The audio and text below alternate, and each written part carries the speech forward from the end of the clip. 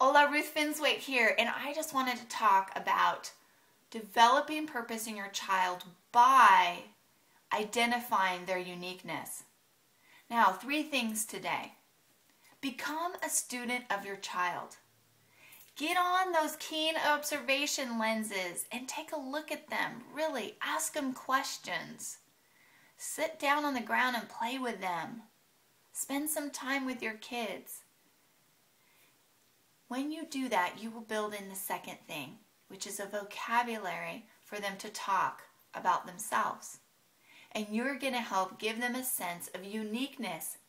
This is something I always say to my kids when I go and speak into classes and my own children. Look at that thumbprint. Nobody has it.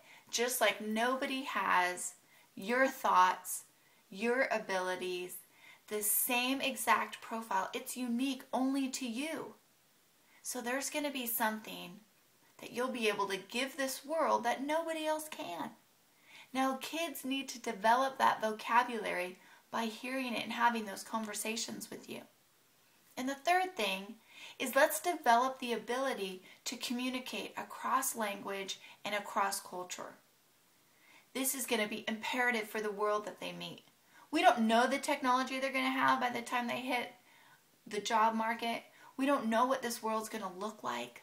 But if they have a sense of themselves and what they can contribute and how to communicate that, that is a huge gift that will develop their purpose. Now, let me warn you, this is not a, oh, I found it for my child, I get their purpose, I get their gifting. No, this is an organic growth process over time as they have different experiences, through interacting with you. So parents, please, please, for your kids, take a look at their creativity, because it's there.